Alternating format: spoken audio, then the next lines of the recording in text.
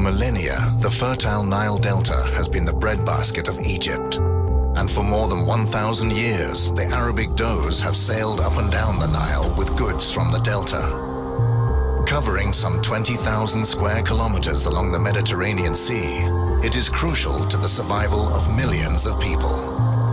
Within the next 40 years, the rise in sea level due to climate change might inundate the delta with saline seawater, spoiling immeasurable areas of agricultural land and freshwater supplies, leaving a devastating effect on the Egyptians. Where the mighty Nile ends its journey half the length of Africa, it slows down and widens and forms a vast delta, where fishermen have lived for thousands of years, where farmers have always irrigated their land with plentiful water.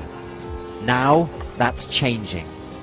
The Nile Delta is still a place of amazing beauty, but for the fishermen and farmers who live here, it's increasingly difficult to survive in an environment which is deteriorating. This used to be rich farmland. It's been destroyed by salinity, salt. As the sea level rises in the nearby Mediterranean, salt water infiltrates the soil from below. This man is an expert on underwater engineering.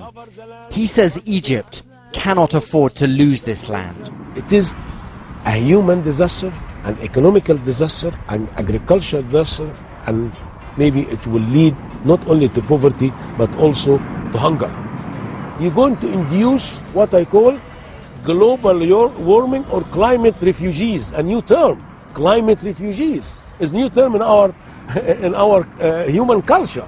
Climate refugees. People will have to leave this land if we don't protect it. Egypt is trying to protect its coastline.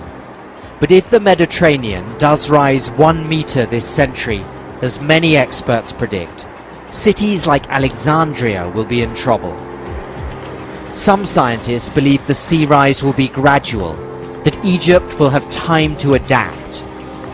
But if the delta is dying, it's the poor people who rely on this environment, the farmers and fishermen, who will pay the highest price.